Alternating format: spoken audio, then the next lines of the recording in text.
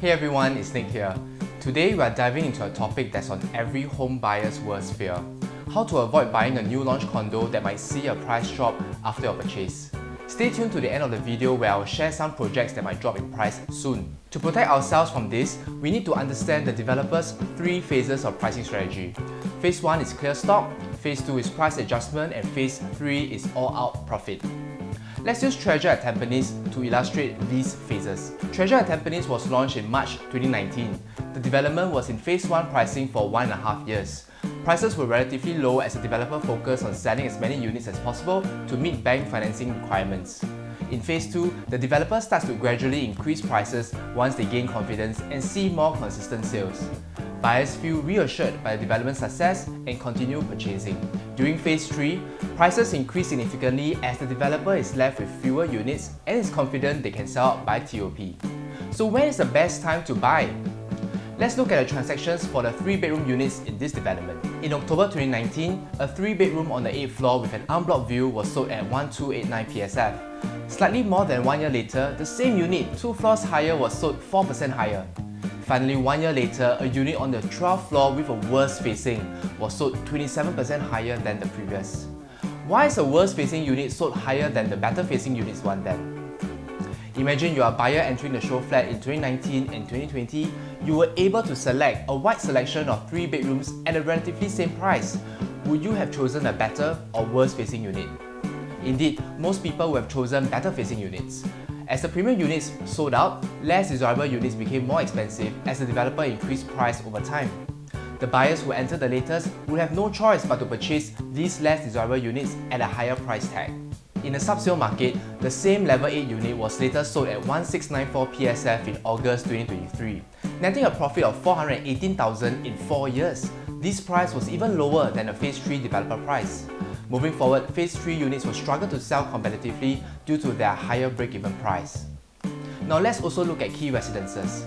In December 2020, a 3-bedroom unit at level 6 was sold at 1784 PSF. 9 months later, the exact same unit, 3 levels lower, was sold 8% higher.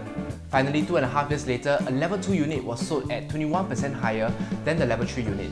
All 3 units are of the same stack, meaning that they share the same layout and facing. Similarly, in 2020 and 2021, when buyers had more options to choose, they naturally went for the higher floor units when the pricing was similar.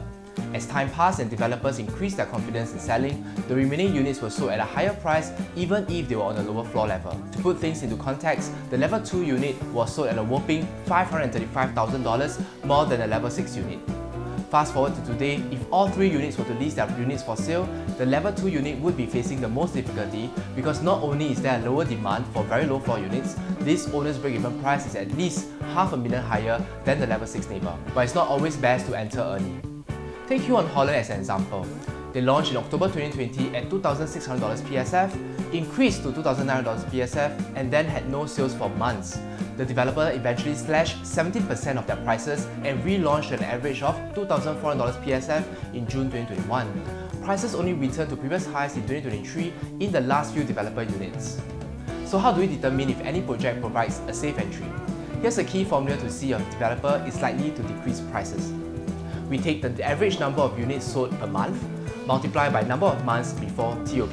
If this figure is greater than the total remaining units, it means that the developer is likely to sell out before the project obtains TOP. Hence, this is a safer new launch to purchase.